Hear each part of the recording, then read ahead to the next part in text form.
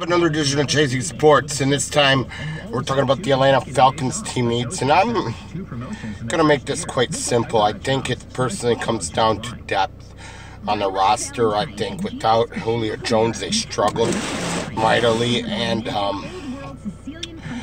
I mean, they have some great talent on all over the, all sides of the ball. I mean, offense and defense, but the problem is depth. I mean, we've seen a few games when Julio Jones was out that they struggled offensively where Matt Ryan couldn't find him.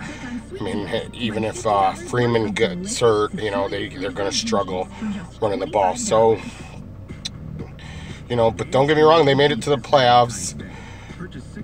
They rode the ship after a struggling start, but if they want to get back to the Super Bowl, they need, again, depth on that roster, and I especially like getting through the draft or free agency. So that is basically the Atlanta Falcons 2018 team needs.